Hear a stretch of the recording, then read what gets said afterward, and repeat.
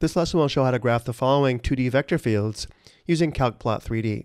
The CalcPlot3D URL is shown below. Let's first graph the vector field where the x component is negative x and the y component is y. Following the URL, by default we have the following surface graphed. Let's go ahead and clear this by clicking the small x to the right of the equation. Then click on Select under Add to Graph and select Vector Field. We enter the x component under M, the y component under N, and the z component under P. Because we have 2D vector fields, we will leave P equal to 0. So for the first vector field, the x component is negative x. We enter M equals negative x. The y component is y. We enter N equals y. To turn the plot on, we click the box next to the M. And because we have a 2D vector field, let's click the box below to restrict view to 2D. Notice on the right we have a nice graph of the 2D vector field. However, we can customize the graph. Notice below the equations we have scale vectors by dividing by. By default, we're dividing by 4. If we change the 4 to a 2, the vectors get longer. If we change the 2 to a 6, the vectors get shorter. Let's change the scaling back to dividing by 4. We can also change the number of vectors graphed on the vector field by changing the number of vectors along the x and y axes. For example, if I change the 9s to 13s, notice we have a more dense vector field. There's also an option below to use fixed lengths for all vectors.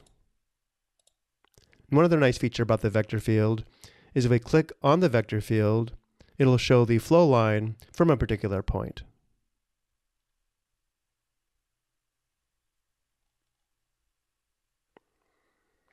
Before we graph the next vector field, let's change the number of vectors along the x and y axes back to 9.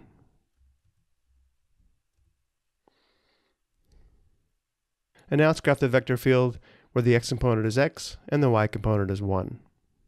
So we simply change m to m equals x and n equals to 1 and press enter, and we have the new vector field.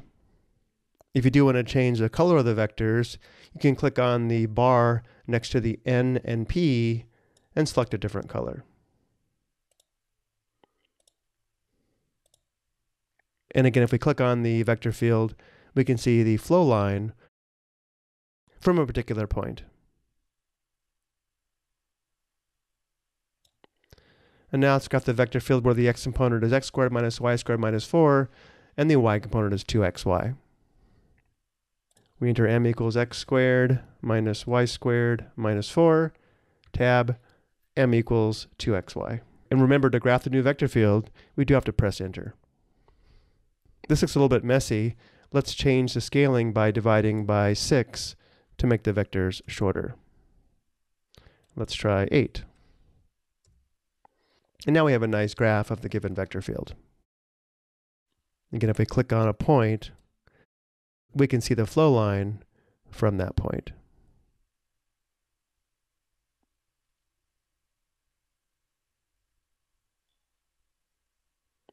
And for the last vector field, the x component is sine of the quantity x plus y, and the y component is cosine of the quantity x minus y. And therefore we enter m equals sine of the quantity x plus y, n equals cosine of the quantity x minus y. Enter. So notice here the vectors are very short. Let's change the scaling from dividing by 8 to dividing by, let's try 4. Let's try 2. And let's try 3. This looks pretty good. So you may have to play with the scaling as well as the number of vectors along the x and y axes to get the graph you desire. And again, here we have the flow line from a particular point. I hope you found this helpful.